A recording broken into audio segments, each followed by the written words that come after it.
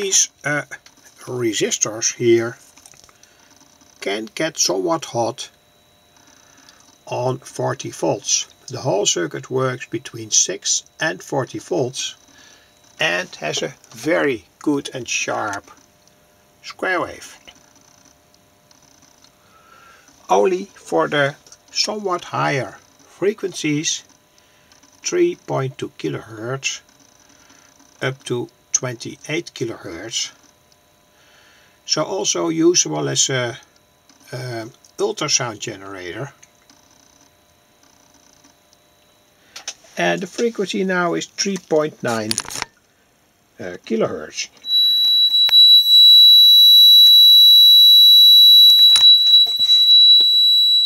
And I change now the first potentiometer.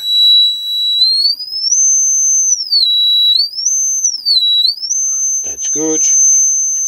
The second potentiometer. Here we go to the ultrasound.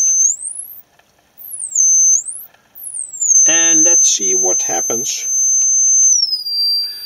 when we change the supply voltage from 14 volts up to 40 volts. 40 volts.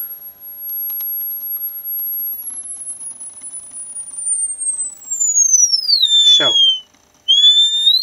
very good sharp signal for these high frequencies. And this is how the circuit looks like, of course on the breadboard. But anyway, you can make it as neatly looking as you like.